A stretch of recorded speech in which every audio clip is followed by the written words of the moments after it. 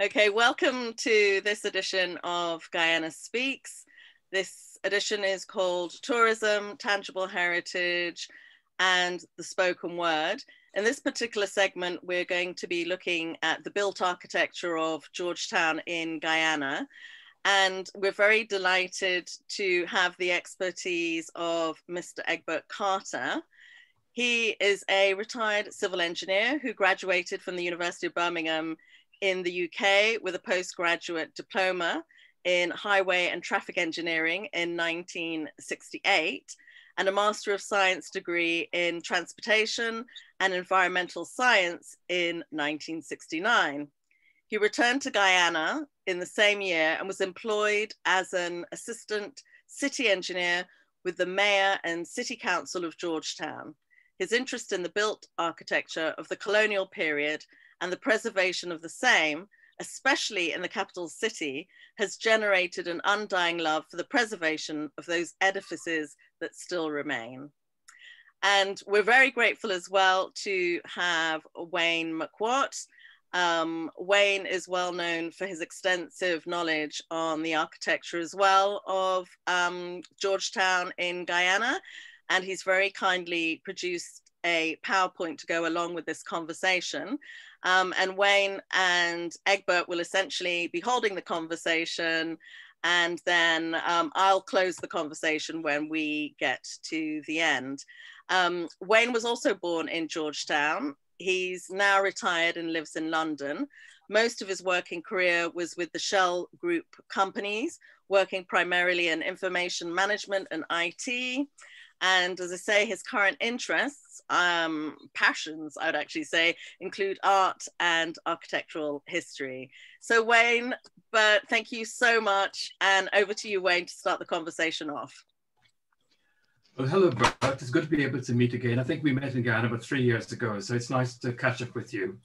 Now, both you've always been passionate about Guyana's heritage, so particularly the 19th century buildings. So it's very good we have this conversation where we can actually take a walk through Georgetown and have a look at the buildings where they stand now, you know, how they were before, and to see how we can actually maintain them and take them forward into the future. So I think the plan is to actually take a walk through the Georgetown Heritage Route, which we probably start somewhere at Stabroek and walk northwards along Avenue of the Republic towards the cathedral. So we have hopefully a leisurely walk looking at these buildings, looking to see what they look like now, reflecting back what they were before, and hoping very much that we continue to maintain them. Now, you've called them the Magnificent Seven, which are obviously your favorite ones. There's one naughty sibling there, which we probably get to, but then again, we deal with that when we come to it. So, okay, we start in Georgetown. So I've got a brief, very rough map here for you to go through, which obviously, sorry, can you get that? Could you see that? It's not quite clear. I'm trying to get that on my screen, a bit big. Oh yeah. So if you want to take us on from there, so assuming we start somewhere around Stabroek, which takes us to the public buildings. And as you know, the public buildings are really quite important in the sense it starts as the center of where Georgetown actually happened. Because the irony is the building itself obviously contained all the various government departments, which in turn spread around the city. So the building itself is a very focal point where we all begin. So do tell us where we stand. So take it from here. Okay, Wayne, thank you very much for the introduction. We need to thank you for the very laudable introduction. Actually, the public building itself they started in 1829 and completed in April of 1834. It was opened by Governor Light, who was governor at the time. And in fact, it cost just about £50,000 in those days. Of course, cement, as we know, Portland cement was not invented until 1829. So we didn't have the benefit of concrete foundation. In fact, the building is on a floating foundation of green logs. And in fact, it's so well built that you don't even see a crack in the building these days. The building itself is a very imposing structure. And I dare say that it was not fenced until 1873. And in 1859, there were a pair of cannons from the Crimean War. There were trophies of war that were installed in the front of the building. The building itself is very nice in the sense that it started off where our present parliament is as a public building. Yeah, there's a very beautiful picture of it before it was fenced in 1873. Yeah. In fact, The architect was a chap by the name of John Hatfield, and the supervisor of the works was Mr. Kroll. But in fact, I dare say Castellani had his hand in it because the ceiling in the building was his design, and much to Mr. Shavir, Minister of Public Works at the time. Yeah, they're a beautiful picture of the ceiling, all handcraft wood. And in fact, what the minister did in 2011, just before the change of government, he had it replicated in fiberglass, and a portion of it is with the National Trust for safekeeping and a part of memorabilia, you know. Yeah, beautiful. Very nice. So would that be plaster work at the moment now? Would that be the actual reproduction done in plastic? I'm not too sure. Can you tell? It looks pretty well restored. Yeah, they're pretty well done. Pretty well done. But this is the original. This right. Is original Okay. before. Yeah. Okay, because I think the National Trust in their offices have a few examples of these bits of ceiling, which they have on display somewhere here. Yeah, they kept pieces of it. Yes. Okay. I'll just flash back to this quickly because this shows an example of the old legislative councils that then sat in the 1950s. Mm-hmm. So it gives you an idea of what happened before independence, where the government legislature neatly sat around that table, which looked very smart and tidy. So there we go from there. That's probably taken somewhere around the 1970s. So we have a slight contrast there. You're right. Yeah. This is the ceiling, the stairway that leads up into the first floor. It's a very beautiful ceiling. In fact, it's one of the 3 buildings in Georgetown that had rotundas. This one, the Barclays Bank, and the Park Hotel, all had rotundas. Now, Bert, I'm very curious about the date of 1832 there. It's significant. It's somewhere within the building period, but it also could stand for the 1832 Reform Act. It could mean very many things. It could mean the beginning of Georgetown. So that date seems to be it's open-ended, so to speak. Do you have any idea, why that particular date, 1832? Not really, the city Georgetown was not declared a city until 1843, after the St. George's Cathedral was built. 1832. I'm not sure what that date means, but I know that the building was opened in 1834 by Governor Light. In time for emancipation, And perhaps it corresponded with that particular date, because the City Hall obviously is very closely tied up with emancipation, because we've heard, for example, people like Schomburg, where the slaves were actually sent to the gallows on the grounds outside. And at the same time, when we get to the church across the way, the slaves were the first slaves to be actually admitted into St. Andrew's Church. So that whole area has that close link with the celebration of emancipation. Okay, and anything else there you want to pick up on the building as such? Not really, Yeah. I think it's also worth mentioning that before Government House was built, the governors had their apartment within the public buildings as well. Their residence before they actually moved to a separate house elsewhere, which they had to pay rent for, apparently. In fact, Government House was built in 1852. Right. And this building was called public buildings because a lot of public offices, like the post office was there, That's right. Okay, we now move from the public buildings, which gives us a panorama of what's ahead of us. We've got St. Andrews there, as we can see. Then across the road, it takes us down the old High Street Avenue of the Republic. So here we go to St. Andrew's Church, which it's been with us for some time now, and obviously has quite a long history. St. Andrew's Church is very interesting because, as the data shows, the foundation was laid on the 12th of April 1811 and completed on the 27th of September 1818. In fact, the architect shown there is Isaac Hatfield. I've seen where they claim that the architect is also Joseph Hatfield. Joseph, as you recall, was done on the apartment buildings. Anyway, neither here nor there, but the governor who laid the cornerstone was Governor Bentinck, after whom the street is named, hence Bentinck Street. Right. Yeah, because that's Isaac Hatfield. I've only recently come across the name, really. He may well have been a sibling of Joseph Hatfield because they're just 1 year apart. So they could well have been part of the same Hatfield family. Could well have been, yes, I think so. Okay. Beautiful structure. Yeah. The roof is what they call a mansard roof, typical Scandinavian design. But inside the ceiling itself is a vaulted ceiling. The building itself is quite a substantive piece of work. I dare say, I think in the city of Georgetown, it is the most.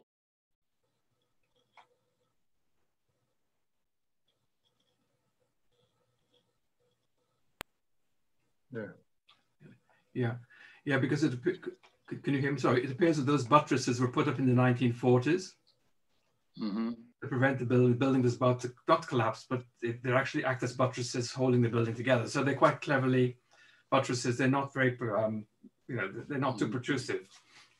No, they're not.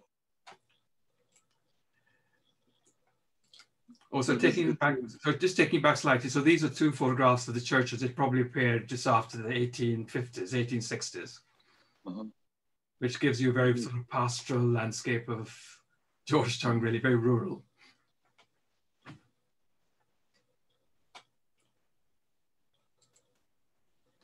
Yes, I'd like to say something about the interior of the church.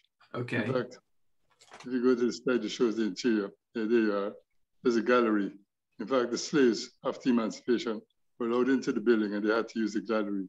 Now, the gallery has a very interesting point of view that when the slaves were up there and time for them to say prayers, they built a wall at the edge of the gallery that allowed the slaves not to be able to look over to see the planters on their knees as well. It would have been wrong for them to have seen the boss, so to speak, on his knees. So that's why you see that, I don't know what you call it, a guardrail or something like that.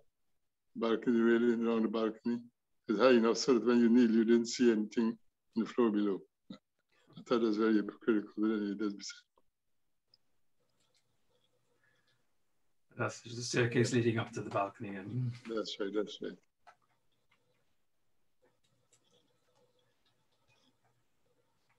Another view. I think it's a nice quiet Sunday morning in Georgetown. Okay, we move now from St. Andrew's Church, really, which directly opposite, we cross the road now to, here we come to the Magistrates' Court. Designed by Castellani. In fact, it was opened in 1891, as you can see. But the truth is, there's a very beautiful building. In fact, just recently, they added on much of the architects who did the job recently. He tried to maintain the same kind of decor, so it looks very impressive now. But the building itself is very nice. It's one of Castellani's better works, I dare say. I suppose, is that his only recorded work done in stone? Because I can't think of him doing anything else in stone. He obviously specialized in wood. So this was quite late, presumably the 1890s. So that would be almost the end of his career in Georgetown. In fact, there's a very interesting feature about the buildings along that avenue. They're all concrete downstairs on the ground floor and wood on the first floor. All of them except the hand-in-hand, which is just a single-story building. But it tells me that the guys didn't have their homework together with respect to our soil mechanics at this period. So nobody wanted to take a chance. And so Castellani stuck his neck out when he went for this building to be concrete downstairs and concrete upstairs. In fact, it stays tributed, it's still standing. No cracks, no nothing, you know. Yeah, because it's interesting how we have the contrast with the public buildings, which are obviously a stone building built with strong foundations. And then when we come later to St. George's Cathedral, the other thing happened the other way around, where you had a stone building that they put a wooden one up instead. So the contrast, you know, one stood up to the end and the other one was about to fall down, and they obviously went for the wooden version rather than the concrete version. That's right. And when we get to St. George, I'll tell you some more about that. Yeah. Okay, I'll just put that up as an illustration which links the various buildings together. Now, but this particular panorama is very interesting because the original was produced sometime in a limited version, which some people have got. But if I remember rightly, this particular version used to be in the old Tower Hotel. That's right, that's right. And nobody seems to be able to remember it, but it gives a very interesting panorama right across, well, the whole of virtually High Street. But I think it was also based on an original drawing, which is not the same thing. So we'll probably come back to that at another time. But that's just interesting, the way one sees the buildings depicted. So as I said, we move across the street now from the Magistrates' Court. So we cross Crowell Street and we come to the famous Victoria Law Courts, the High Court as we call it now. A very interesting building, because people say that it was, in fact, your little caption there, correct. Baron van Sycamore was the guy who built it. Hatfield was the architect, and Cesar Castellani was also an architect as well. But he had a bigger say in the building than anybody else. People say that the Baron built it, but he didn't have anything to do with architecture, really. Yeah, different structure, they say. Because I've just shown the two architectural styles here, where presumably we get the Castellani on the top, the wooden bit, and more concrete, perhaps the more medieval design at the bottom. So we get a complete contrast between two architects here. Is that correct? Would that be Joseph Hatfield's bottom part of it, and then Castellani on the top? In fact, I think Van Sycamores' strength was as a civil engineer, you know, because he built the seawall between Kitty and the groin. Right. So I think he had a very strong interest in that particular discipline. That's why he captured the ground floor of the building. Castellani did the first floor. Right. I think it's altogether my favorite building still. And I still like to call it the Victoria Law Courts. It still rings a nice bell. So that's a very old photograph of it there, which gives you an idea of Georgetown as it was then, with notes the canal design, which you probably know quite a lot about as well. Yes, indeed. In fact, that canal was built and was opened by 1909.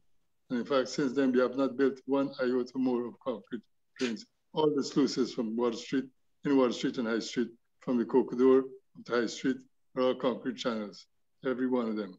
And when they reached here, they stopped. For some strange reason, no more concrete work was ever done, which is sad, really. It's come back to haunt us big time now. But talking a little bit more about the cathedral, about the law courts.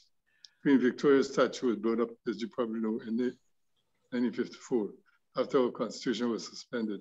And it went back to London, was repaired, and came back again. You see she on the pedestal is 3 meters high. And then when they blew it up in 1954, they circumcised the pedestal, and now it's almost only 1 meter. Here she is being removed during the Barnum era to be sent to the back gardens. In fact, I'm very proud to tell you that I was responsible for reciting it in 1994. Again, when Queen Elizabeth II was visiting, we had an interest in getting back to this right location. They took on the mantle and was able to achieve it. Anyway, this takes you back to when the Jubilee statue was being unveiled, which contradicts to me when people say we want to get rid of Victoria. Here is the dawning crowd, you know, standing here waiting for unveiling. So way back, it was 1894 when the Jubilee, when people gathered before, and this was a little etching which came, I think, from a London newspaper. So it just shows the crowd there all being very proud of the Queen Victoria statue then. Probably not now, but anyway, that's another story. Yeah, that picture was the 4th of September, 1894. And the law court itself was opened on our birthday, the 4th of May, 1887, 50 years on the crown. Yeah, so just picking up now on some of the architecture. That's that gallery just overlooking High Street. Western Front, that's right. That's right. And then that's more detail of Castellani's architecture.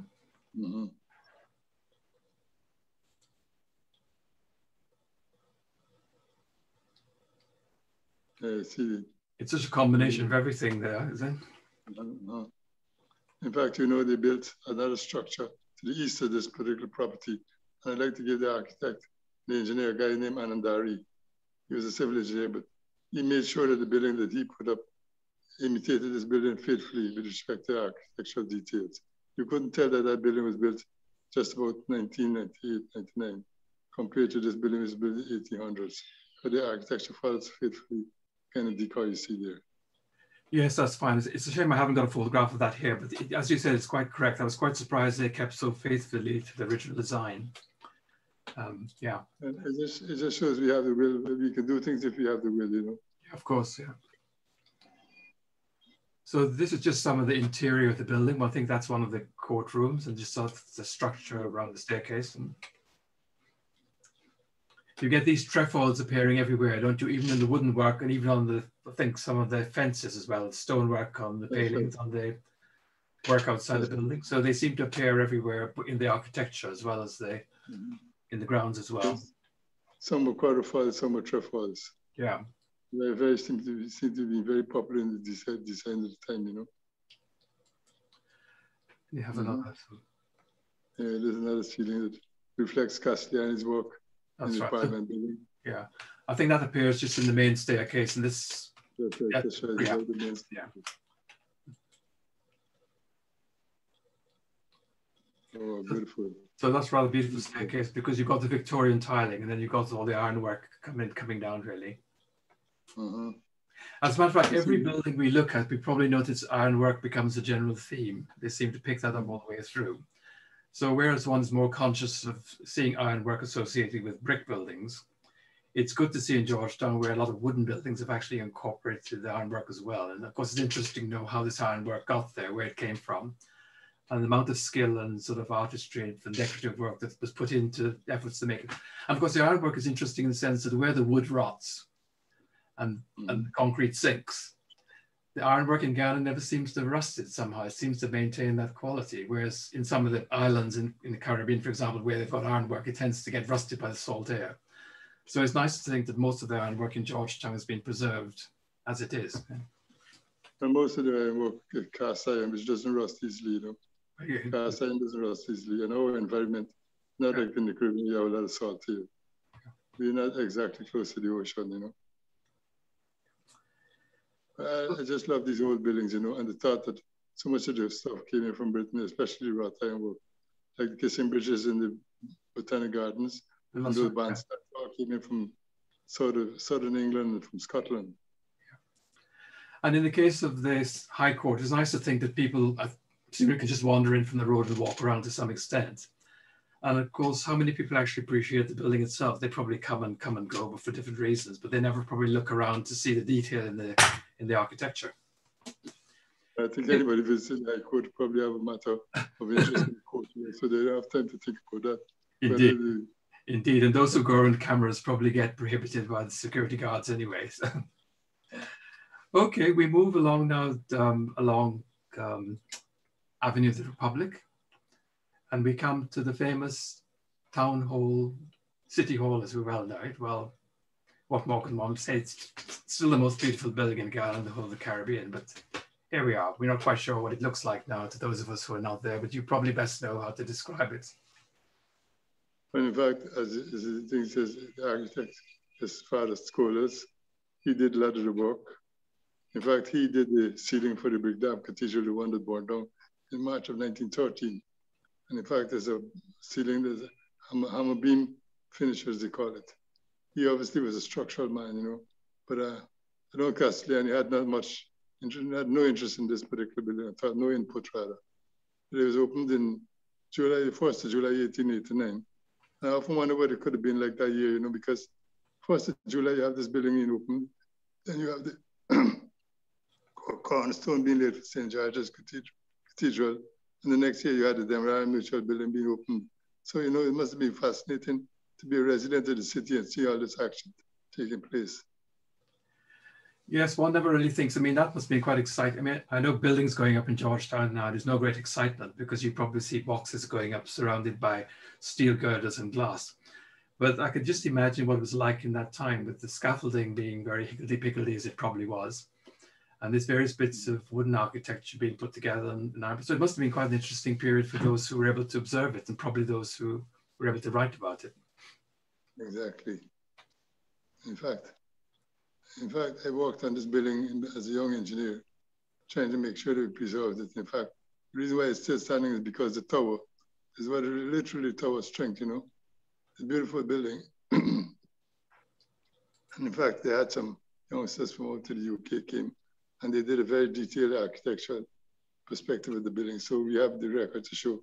If we need to do any remedial work, we have records to show, you know. That picture shows the city engineers department, which house they. Okay, let's stay with that. These are the stairs leading up to in the tower, in the city hall building itself. So those staircases were designed by Scholes as well, or could be any carpenter presumably working under him? I think they would have been done by scholars, you know, because as a young engineer, I did see the drawings for this building in the city engineer department in 1969. I went back looking for them a couple of years after, couldn't find anything. I don't know whether they preserved it, whether they just destroyed. More than that, I think. It's very sad because the building was constructed by Sprostons Limited, and the supervisor, a guy named Luke Hill. In fact, a couple of years ago, I was invited by the mayor at the time, Halton Green, to be on a committee myself. They had granted the singer George Adam and Berkeley Wickham to see how we could start the rehabilitation of the building. And they did a lot of work with respect to the levels and making sure that the building where it was plumb and where it wasn't plumb and things like that. But the truth is, I was asked to leave the compound by town clerk. I don't know why, but after that time in May 2013, I never went back. But the building itself is in a very poor shape, a very, very poor shape.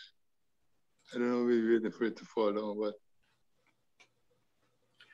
Yes, these are just some of the awful state where, I mean, this existed way back in 2010. So it just goes to show it's been in a bad state for a very long time and probably has got worse since then, of course. Very much so, Wayne. And nobody seems to be willing to do anything, you know. Yeah, because I mean, it's probably reaching a stage now where parts of it have to be completely rebuilt again. But I mean, that itself will be obviously money, which is going to take, somebody's got to find it from somewhere. But hopefully they will find the money. They're taking examples from the other work that's been done, elsewhere. You know, as I tell people, I think the last government, the PNC government, I thought they were very cultural, you know, David Granger being the historian. No, but it's very important it comes back again because most of us remember. The government, the PP, they're very agricultural. They had a bit of farm to market road before it said. I mean, going back to the auditorium itself, I mean, it's a very special place culturally within Guyana because at the time, apart from the assembly halls, this was the only main function room in Georgetown, but enough for concerts and various things. People have taken music exams there and various cultural activities. And going back to that wonderful hammer beam roof is quite unique in Georgetown. So it really must be preserved, really, surely. So we hope they take heed to this. Making the point that the PNC government seems to be very cultural, but they seem to be very indulgent. They didn't have a purpose. Whereas the PP government, they're very agricultural. I don't think they care to roots, frankly. Okay, then. So it's just the building next door, as you said, is the architect, city engineer's office, yes, yeah, which is a nice enough building in itself, too. It's a fine structure. In fact, I don't know who designed it, but the truth is, it ended up being the fire station up to 1923 when it was moved to the present location by Starbuck Market. But the fire attendants, they were housed under the city hall when they were animal drawn years ago. And then they moved into a building in the same compound with the city engineer department. And then eventually they moved them went on to Water Street by the Starbuck Market. Because I think they mentioned in the 1945 fire, they said the fire engines had moved so far away from the center of the city that they weren't readily at hand when the fire took place. So it must have moved by then, presumably, to the Stabroek site. Yes, they moved in 1923. Right. So that's the building. It's a rather beautiful building. Mm-hmm. But that seems to be fairly well maintained in terms of structure. It's obviously managed by the same municipality, so I can't see why they let one go without the other. Well, in fact, it's just recently done over about 2 or 3 years ago. They had a complete makeover. So they'll last for the next 50, 60 years if they maintain it. But City Hall itself is on its last, is on its way out, if you don't mind me saying that. But I hope that doesn't reach, we can preserve it, you know? Yeah. There we have the Russell Memorial, which had its ups and downs as well, moved from one place to the other. In fact, this is one of my objectives, you know. I'd like to see this statue where it belongs. It is parked in a place called Russell Memorial, a triangle piece of land in front of by the Starbuck Market, slightly south of Starbuck Market. And in fact, in the Bonham time, they moved and put in what they call the Dread Shop. But this guy was responsible for bringing water from the conservancy to the city of Georgetown. William Russell, born in Scotland, died in Guyana. He, for me, is one of our greatest people. He brought the water from the conservancy into Georgetown. Yeah. We consider to be shelter belt now. But his statue should be where it belongs. It belongs to what they call the Russell Memorial Square. Not city engineering department. Right, yeah. Okay, yes, because it in itself is a very fine bit of Victorian monumental architecture in itself, really, isn't it? So let's hope we hold on to it.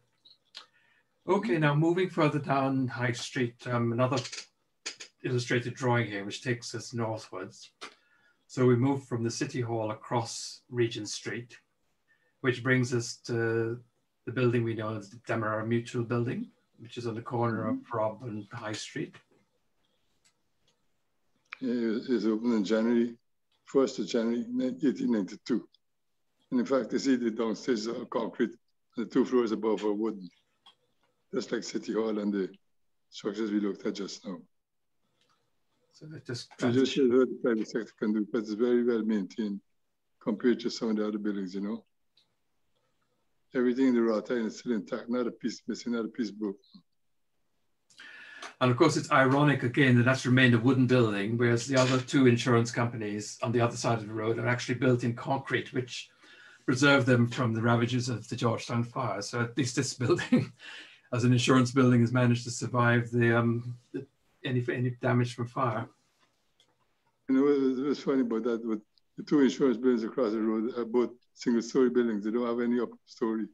Right. You know, so it just goes to show maybe guys were hedging their bets. They didn't want to take any structure with wood. But we had 2 very bad fires, one of 1829, one of 1862 in 1864. And there's the fire of 1864 that created the genesis of insurance companies. Right. Both the Demerara Mutual and the Hand in Hand itself. And then you go down a little further, it was opened in 1879. And then from that, they created the Demerara Mutual in 1892. So that's how it probably is at the moment with the concrete. And I'm not sure how up to date this photograph is, probably not as modern as it should be, but anyway, it gives you an idea of the concrete bottom, which... I remember the badge in the center of the building celebrated the 120th year, so it's 2012. That photograph would have been after 2012. Right. So that iron portico is still in place, is it, as far as you know? Still there, yes. Right, okay. And the fences are still there in pristine glory. They are, this one's 1879, the Hand in Hand building, and the cost started $2,000 Guyana dollars at the time to build. The tower in the back is a Beckwith Hotel, which eventually ended up being the GPO. Right. Quite an interesting building. This is one of the better kept buildings in Georgetown. You guys pay no effort to maintain it, you know. And in fact, when the public holiday, it's very well lit, very beautifully lit. Yes, this was a photograph taken in 1935 of the, it was illuminated for the Jubilee of George I, the 25th Jubilee of George V. In fact, the High Street, or the Avenue of the Republic, as we know it, was the first street to be lit when electricity came to Georgetown in 1891. In fact, the roadway from Victoria Lock Coast right up to the seawall was lit by electricity. So you could see that these are beneficiaries of the product, you know. Beautiful building, still well maintained. And that fabulous ironwork there again, which obviously is very, very decorative and very sturdy, yeah.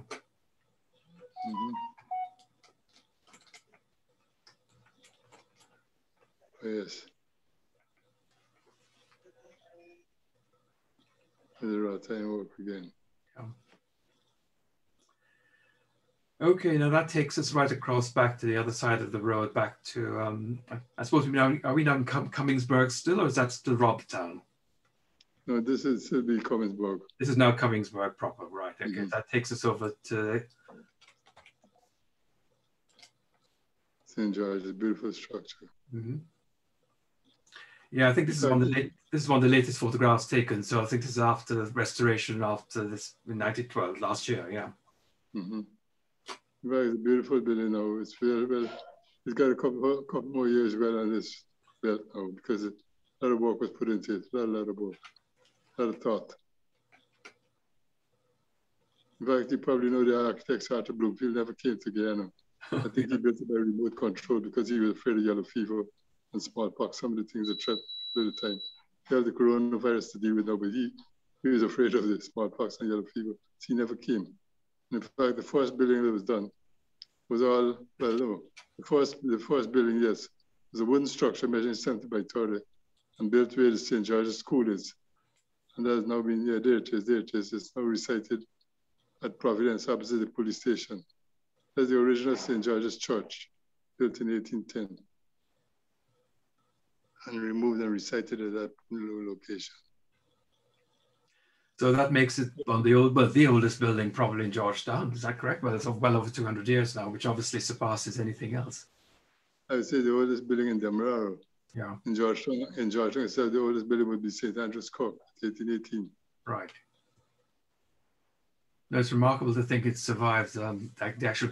So did they actually dismantle it bit by bit, or was it moved in some way? They must have dismantled the structure as such. Yeah. I was able to determine it was moved. They dismantled it and moved it in Draycott up to the present site to reassemble it. And in fact, I take a very active interest in the structure and doesn't need any work at all. Right. There was some work to be done on the inside, which has since been corrected. But it's the original building, 70 feet by 30 feet. Gosh, yes. Simple. And then that takes us to the second cathedral, which was... Yeah. Well, actually, they decided in 1838, when the first building was moved, to build this structure. The structure is built out of stone. And you can see the tower in front, which is the western part of the building, built in the present location, was so heavy that it caused the structure to fail. So they had to move out. In fact, whilst they were building this building, people attended the church at Christ Church in Waterloo Street nearby. The congregation was held over there. But this building failed. They had to take it down in 1877. In the meantime, they built a Pro Cathedral, which is in Carmichael Street, just nearby. That's the Pro Cathedral, that's right. Built and opened in 1877, and they used up until 1892. And they moved back into the present cathedral. Now, Bert, do we know the actual site of this building? Was it actually on the corner of Carmichael Street? It was roughly where the old... Well, it's supposed to be halfway in the block between Church Street and Cromwell Street, or what was formerly called Murray Street. Right, okay. It's just immediately south of the present Bishop's High School. On the corner of Church Street and Carmichael Street is the SPCK bookshop. So was this completely dismantled afterwards as well? It seemed quite a functional sort of building to continue. It was, but I couldn't tell you exactly what happened eventually, but I know it's not there now. Yeah. Okay, then that takes us obviously to the new cathedral, which obviously appeared like an Elizabethan building at that particular period of time before it got stripped of all those black bands. In fact, this building, I've never seen it like this, but I do know from photographs what it looked like. In fact, this is one of the inherent weaknesses of the design. Because with all the timber exposed, the plasterboard, as we call it today, was on the inside. The moisture tantalized the structure, you know. So eventually they changed and they put on the green arch facade all around the four corners of the building. But it must have been quite a spectacle to see it in that shape. But this present cathedral was opened in 1892, January the 1st, 1892. It cost it cost £50,000 at the time. Yes, that's quite splendid. Well, that's taking us back just a couple of years back, what parts of the cathedral looked like. And it's amazing to think that that's all gone. And for example, all that rock work has been actually remodeled and replaced, which is a remarkable tribute to the skill and carpentry of the people in Guyana. And I believe even the hoppers have been replaced and remodeled. So it just goes to show that skills are actually there to be employed and utilized. So let's hope the City Hall will take a leaf out of the book that the Anglican Church has managed to produce this magnificent restoration. So it can be done. So it's proof here. Well, you know, the guy who did this work was the guy who I met his name. He did over the bishop's house at the corner of Baroque and High Street. Right. And we brought him over to the church here. And I'm hoping that his life could be reserved so we could bring him over to the City Hall whenever the guys choose to find the money, you know. But no, we have the skills. I mean, I took an active interest in the rehabilitation of this particular structure. I'm pleased to tell you, first time I ever saw a guy using adze. And, you know, they use the original equipment to get some of the shapes. A beautiful building indeed. The chandelier was a very gift from Queen Victoria. And the rattan was done by Sprostons. The pulpit to the left is donated by Robert Michael Jones, the guy who owned Jonestown, Wicklow, as we know it today, Wicklow Village. Quite a history, quite a very impressive history about this building. Now, all the stained glass replaced. It's really fantastic, really incredible. Of course, we've never been able to open it officially because of the coronavirus. There has been services being held there, but everything with social distancing, you know. And we hope one day when the coronavirus would have departed, we could have a proper reopening of the building, you know.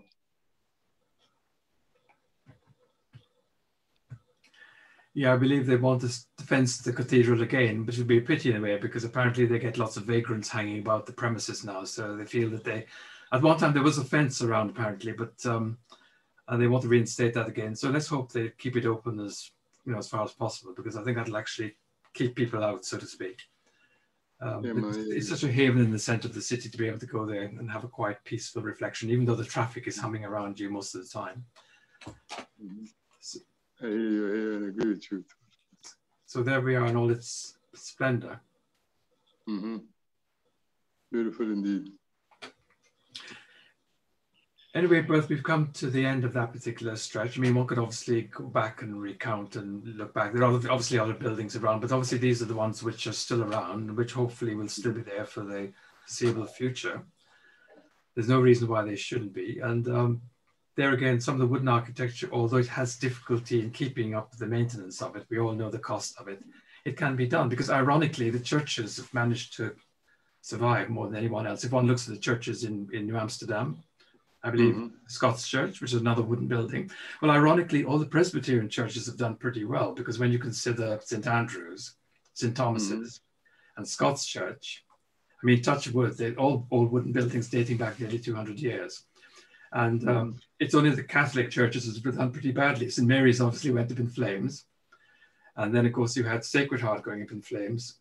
So I suppose the thing is no candles in churches, no lights. That's one thing to remember. But no, it just goes to show these buildings can be maintained. There's no reason why they couldn't continue indefinitely into the future. We've seen the St. George's little church in Providence.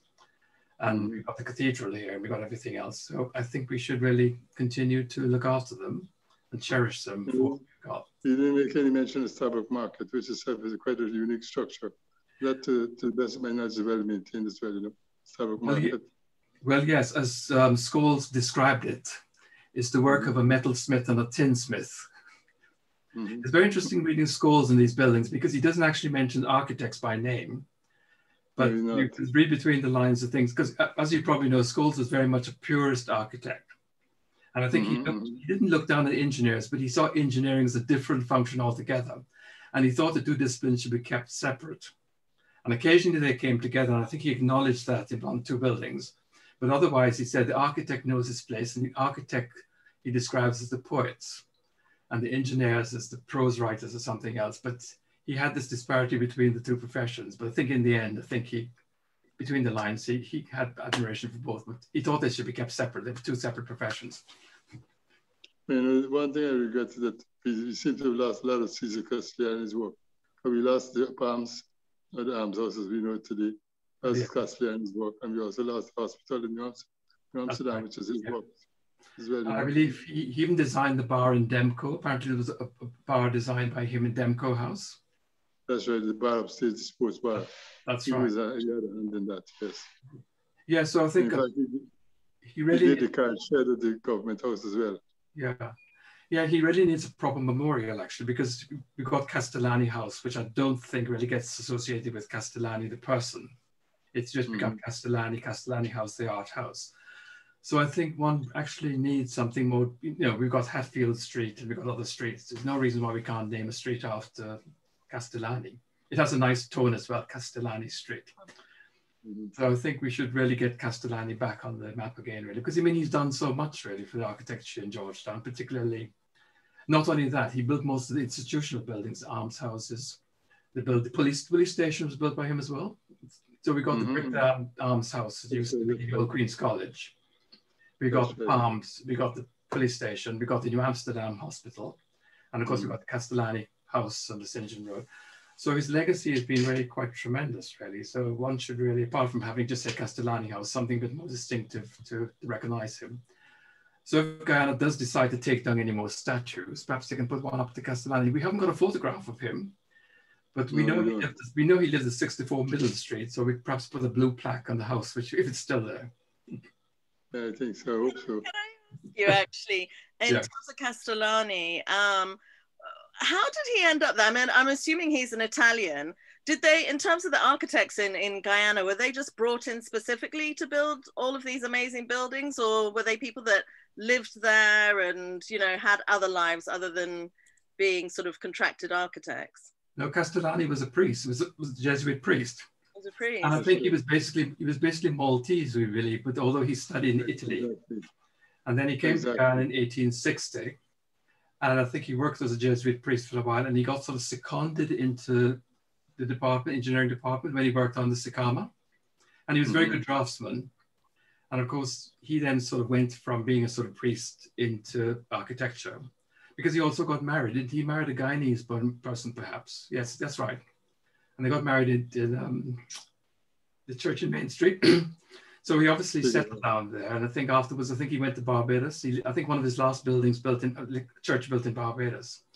So it must have been interesting that, as I said, there's a house in 64 Middle Street where he lived. Because the interesting thing is that J.B. Sharples lived in Middle Street as well. So they must have been contemporaries. So it's interesting to know what went on between these various architects, because they were the same generation. Especially where you get ironwork being used in all the different buildings, how ironwork was brought into the country, how it was used, So it must have been quite an interesting period to read about it, but we haven't got the records, and we haven't got a photograph of Castellani, so we just have to go. We got a photograph of Mr. Scholes, what he looks like, but we don't know what Castellani looks like. But no, certainly he must have been quite an important person as well, because he also played the organ apparently in the church as well. So he's obviously, quite a good all-rounder. Word. I must give you credit for having your history right. If you don't mind me saying so, Wayne. I think all the facts you related. Bert, let me ask you, of all the new buildings going up in Georgetown, is there one that has impressed you, or have all of them been buildings that you shudder? Well, the truth is everybody's moving to what they call the modern architecture, structures with glass wrapped around them. But the truth is they don't reflect anything indigenous or typical of Guyanese. I think that's very sad. In fact, a lot of travesty, because the New Building Society built a building the corner of North Street and Avenue of the Republic, which hides the cathedral. In fact, one of the things that the City Council was interested in, or the National Trust, that there should be no buildings to hide the architecture of the cathedral. You should be able to see it from anywhere, in any part of the city. But now you can't. If you go walking down High Street, you don't see it until you reach in front of the building, because somebody was allowed to build a structure down there.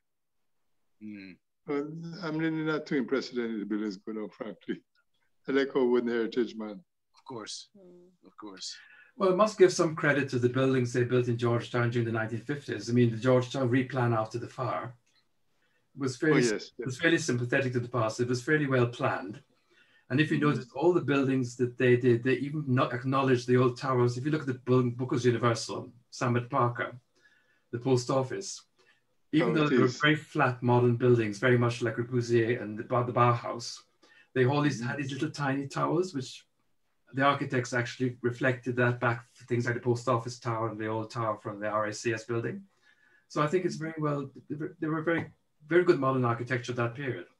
And it's good to think that some of them are still around. They haven't actually rebuilt any of them, but there we are. There's some good stuff around from the 1950s. But I usually said the last bit of architecture work for many Guyanese was St. Stanislaus College. That was built in 1926 by a Guyanese architect by the name of Mitchell also. After that, I don't think you've seen anything worth it, frankly. Is that Edgar's family? I would think so, I've never been able to trace it, but all the Mitchell houses, I think, are related. Okay. One way or another, But he was the architect who did St. Stanislaus College. And that was in 1926. After that, I don't see any building that I could think about that I could put in a category our built heritage. Mm. So who do you think had the biggest influence on the architecture then in Georgetown? I mean, in terms of the design, is it, you know, because I can see from some of what you were saying, there was a large Scottish presence. But, you know, is it sort of Scottish, Dutch, is it English? Like most of the buildings that you've gone through there, which was the European power that had the most influence on the design? Mm-hmm. I think myself that I think Castellani had the biggest influence. You know, he did a lot of buildings in his time. I think the other guy who did a lot of work too was Wayne's relative, John Bradshaw Sharples. He's left us with a nice legacy of Guyanese architectural houses. Got a building in Duke Street, the building in Forshaw Street, and the one in Ornock and Nairn Street, yes. All Sharples buildings. I think Wayne knows a little about Sharples, don't you, Wayne? Yeah, I think a lot of these buildings really not this. They drew in different styles really. When one thinks of the Renaissance and the Gothic. So when you come to Castellani and Scholes, they were coming from a very, at that time, the 19th century architecture in Britain was very Gothic revival. Mm-hmm. So what we got in Guyana is really Gothic revival to some extent. And of course, Castellani having an Italian influence, obviously brought in that Italian style to his buildings, which including the towers you see in Lombardy, those square towers. And when it comes to Sharples, his stuff is very, very eclectic. He obviously picked up stuff from anywhere. So, but it's very interesting reading Scholes again. It's interesting reading Scholes when you think of the Sharples work, because I think Scholes may have been very sort of, he didn't like all that frippery, all that fretwork and that fancy stuff. Although he never really mentioned architects by name. One wonders whether he had Sharples in mind as well. What's Scholes' background? Is he Dutch or? Oh, but Scholes his father was an architect, and he was an architect as well, although he was a Jesuit priest. I see. So he came from a strong architectural background. So he was very much an architectural purist in the sense that at that time, obviously 19th century, everything classical was fine. Anything going back to the Gothic was fine. So you had somebody who was very much an architect. And I think similar to Castellani, they were actually trained architects. Whereas Sharples, as we probably know, I don't think he was a trained architect. He may have been a good draftsman, and he was very good he was a very good businessman putting the buildings together. But he didn't have that, as far as I know, that architectural training per se. Because funny enough, Rory Westmus was desperately trying to get hold of his drawings. Because when he saw the Sharples buildings, he couldn't understand how a man who was an architect was able to put them together. But we never had any little drawings, so we really couldn't track that back. So presumably most of these wooden buildings are built with greenheart wood, or? Yes, greenheart and pitch pine. They used, because I think a lot of the fretwork was done in some of the softer wood. Whereas greenheart, I think that wasn't really used all that much, Bert, was it? I think they used a lot of pine, Canadian pine. In fact, if I could just butt in there, people think that because St. George is wooden, because you had a lot of wood in Guyana. In fact, the irony is that over 1 million BM of wood was imported, pine wood was imported from Canada, finished that building, St. George's Cathedral. Over 1 million BM of wood. But so going back to Sharples, he did the Bishop's House at the corner of Barrack Street and Avenue de Republic High Street. I think it's very, very nice building. It's just being maintained. Really, very, very, very well done over. That's really fascinating, Egbert, because Rod and I were in Inverness in a place called Cromarty, and we were in Scotland, yeah, and we were being shown around Scotland by the Scottish historian David Alston, and he was showing us where some of the buildings and some of the area by the sea had been used, they'd used greenheart wood, and it's still there today. But it's fascinating that the Scots had gone to Guyana to import greenheart wood into Scotland, while also, meanwhile, for a Scottish church, presumably, importing the wood from Canada. You know, the thing, we didn't have the technology at the time, because greenheart is very hard wood, you know. Yeah. In fact, I usually think very, very hard wood to work, but we didn't have the skills. So I think that's why they imported a lot of it. But no, present structure, the present St. George's has had greenheart wood covering the entire external walls. I think that would last me and a lot more like me, myself. So I'm assuming that most of these buildings would actually have been constructed by the enslaved Africans or by indentured people, or who was actually, who were the people involved in actually building the structures? Oh, I think myself, there are a group of slaves that were settled in the area in Amsterdam called Winkle Settlement. Those are slaves who all had skills, whether they were coopers or plumbers or masons or whatever, you know, or shoemakers, like, you know, some of the streets in New Amsterdam, shoemakers, Shoe Lane, Cooper Avenue, Cooper Street. But no, a lot of the skills were available, and a lot of the skills are still there at the moment, as very evident in the restoration of the cathedral. Yeah, because they were described as government servants, weren't they? They were paid a sum of money. But there was no Winkle equivalent in Georgetown, was there? They've obviously New Amsterdam and the Winkle settlement, but there wasn't anything equivalent in Georgetown. We don't know, of course. No, but I think it would be easy for them to come down to town if they had a skill that was required. What do you think? Yeah. I mean, that would come from abroad. I would have thought they had people they could hire out who had particular skills that they probably, you know, hired out in that way. I wondered if you could say as well a bit more about how they accommodated, how they shaped the architecture in order to accommodate the climate. You know, for example, when you look at the jalousies and the type of windows, I understand they used to put ice in these in the window area to allow the rooms to cool. I mean, if you could say something about that. Yeah, in fact, I think a lot of credit is due to Rory Rasmussen, that particular aspect. Rory has a paper he called Building Our Architecture in Our Sun. And in fact, when the boats left here with rice to go to Barbados, they came back empty. They come back with an empty vessel makes it very unstable in rough weather. So they load up with ballast. They load up with a lot of white marl. The white marl was used to build roads in Alboy's Town. Then afterwards, they started moving it with ice. And so that's where the guy got some of his ice from. His ice came out of Canada, but sometimes from Barbados. That's why they called the guy Ice House, DIH. Anyway, the jealousy came about because the plantation owners could buy blocks of ice, put it in the cooler, as they call that structure with the demolition shutter, put a sugar bag over it, and by raising the sash window behind it, and the air blowing over the sugar bag, covering the block of ice, there's some kind of air conditioning effect. That's the origin of the demolition shutter, I'm told. Oh. So I guess it was, so they had there was that area where they used to produce ice. You had to go and buy the ice from there, and then you'd put it in the window in the jealousy box, and then, is that right? I had stories, but I wasn't sure how accurate. Yeah,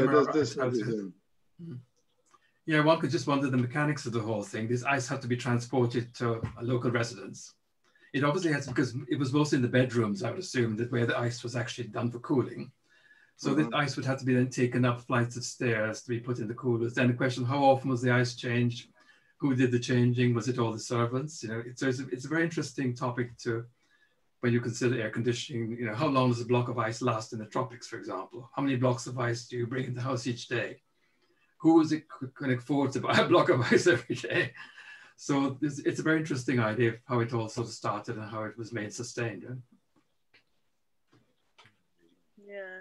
Then the one last comment, I think, before we close, is I just thought it was very interesting, but your comment about the St. Andrew's Kirk and the section that slaves were allowed to go into, the fact that they couldn't actually see the masters, they weren't allowed to see the master sort of kneeling. And it just made me think about, that's, you know, how architecture was shaped in that way to cater for the population as well, you know, to you know, reflect the hierarchies in society. I thought that was so fascinating. But presumably a lot of the planter class hadn't really wanted the enslaved people to be allowed into churches in any way, or to be given a religious education. Because this probably means the Presbyterian churches built the balconies. Because if you think of the Catholic churches and the Anglican churches, I don't think there are any galleries in those churches, are they? And it's the Presbyterian churches in New Amsterdam, various places, have got the old balconies, which were probably designed specifically for the lesser man, you know, the common man, so to speak. Whereas there's nothing in St. George's, nothing in the Catholic cathedrals, or any of the other Catholic churches, as far as I know, because there again, Yeah, I think Christchurch has a balcony. Yeah, but don't forget, they came a long after 1834, you know. Yeah. 1834 was a terrible time. In fact, people don't know that the governor liked to read two proclamations, one for the male and one for the female slaves who were to be manumitted, you know. People don't realize that. So he had gender equality foremost in the start. Sorry, say that again, Bert. What do you mean? And so they manumitted the women before the men, or? No, in fact, people think if you read a manumission for the slaves, that you read one. In fact, Governor Light read two, one for male and one for female slaves. So nobody could say that male slaves were exempt or female slaves were not, you know. He made sure that everybody knew that both sexes of slaves were free. Oh, I see. Interesting. Well, I think unless you've got any particular comments you'd like to add, I think we could round this off. And I think I just recommend to the audience that they do have a look at buildings like Stabroek building, and also maybe one of my favorite buildings in Georgetown. Which one, the City Hall? No, not City Hall. I love City Hall. The one where we were. Andrews Kirk? No, not Andrews Kirk. The one that we always go and stay in that's near Moray House. Oh, you're talking about Carroll Lodge? Carroll, is it Carroll? Oh, Carroll Lodge. Carroll Lodge. Carroll Lodge, yeah. Yeah, that's another very beautiful building. And I can't remember when that was built. It's been around for a while. Was that? It's been around because I know for a fact, I used to go and play basketball in that yard. And in fact, it was there in 1937 when the Prince of Wales visited. Yeah. So I know it's been around for a while. Yeah, the Forshaw, Mr. Forshaw lived there, didn't he, originally, before the Tates came there? Correct. So you think it was probably built in the 1930s? Oh, no, it goes back to it's a Dutch, I'm sure it's a Dutch building, Brad. I'm sure it's a Dutch originated building, because it goes back to Forshaw, the mayor of Georgetown lived there. Oh, and then later it was taken over by the Tate family. So it was known as Woodbine House. Carroll Lodge was obviously a later name. So I've got a feeling it dates back to almost to the mid-19th century, probably. Yeah, I guess it must do, because if the Tate family were there, that's about the 1860s, I think. No, that's right, yeah. Yeah, because there's some very fine photographs taken in the 19th century when the Forshaws lived there. And you get a very good example of what a Victorian interior looked like at that period. Yes. Cast iron columns, they rolling up the roof, rolling up the floor above, with wrought iron work. Yeah. Was the wrought iron, because there's a lot of use of the wrought iron, was it imported, or I guess in as a complete piece, or was it actually melted down in Georgetown, do you know? I think it was imported. Well, some came. Would you like to make a comment on that? Well, I was just thinking in terms of the law courts, like all that wrought iron that's used in the structure, would that have been imported into Guyana, or would it have been made on location? It was probably a mixture of both, I would say, because I mean, wrought iron, obviously, there are obviously foundries in Georgetown, but whether they did that sophisticated work, they had these Victorian pattern books where people would look at the pattern book, and I think Scotland, there's a firm called McFarlane's in Scotland, who produced a lot of the ironwork for Guyana. Because, Bert, you remember the famous fountains in Main Street? That's right. They came from McFarlane. They were actually designed in Scotland. And I think the firm still exists, apparently. And if you look through the old pattern books now, you can see exactly the same patterns of fountains, which got sent out to places like Georgetown. So I think a certain amount of work was obviously done. It's a very interesting subject to study. And I wish somebody would really grapple it and take it to task, because it's quite very interesting. Because most of the iron must have come to Guyana as probably as ballast when the ships came back empty. And a lot of it may have come as parts, but I think it's a mixture of both. So I think somebody needs to sit down and carefully do a study on the ironwork in Georgetown, how it got here, what it was used for, etc. Because it's an interesting topic. Interesting, in fact, Sprostons, who built the City Hall, Sprostons had a foundry even in those days, so they could have been doing a lot of work as well. But I think one of the things that impressed me most, the City Hall building, is the guttering, and all the wrought iron work came in from England. And I think that if we're ready to rehabilitate it, you can actually reproduce most of it right here in Guyana now through a foundry called BASIF, Brass Cast Iron Foundry, owned by a guy I forget his name now, he passed away the other day.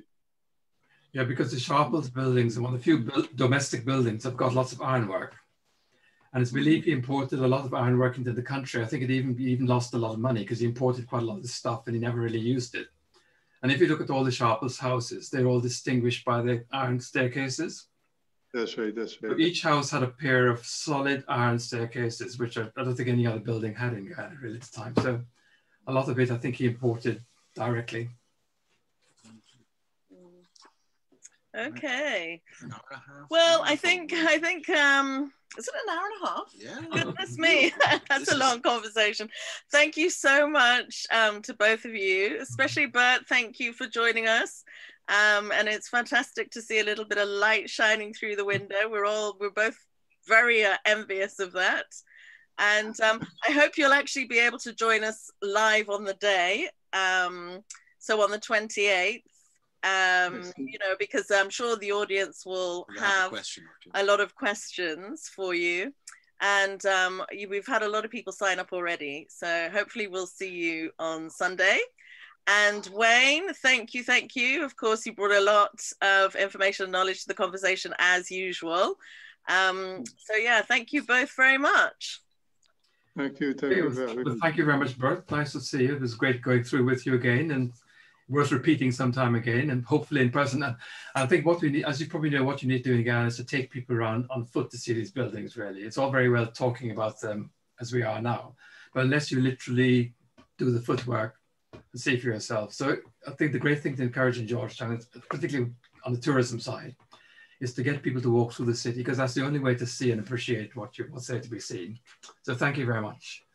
And thank you, Ron and Juanita, for organizing this, and look forward to seeing it later. Okay, perfect. Thanks.